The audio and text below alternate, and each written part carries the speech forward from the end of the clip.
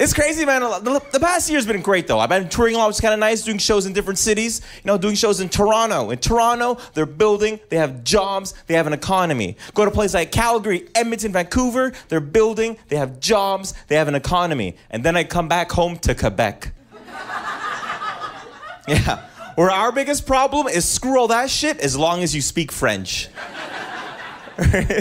like who needs healthcare if you have a Bechamel, right? Doesn't fucking matter at all.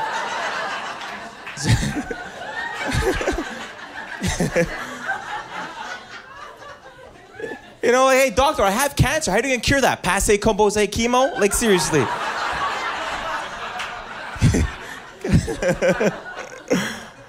Like, the language issue is so bad in Quebec. I was walking down the street not long ago, and somebody shouts out, "Go back to Africa." And I'm like, en français.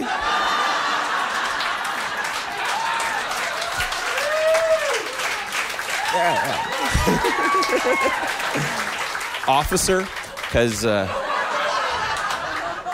don't go to Longueuil, girl. Don't go to Longueuil.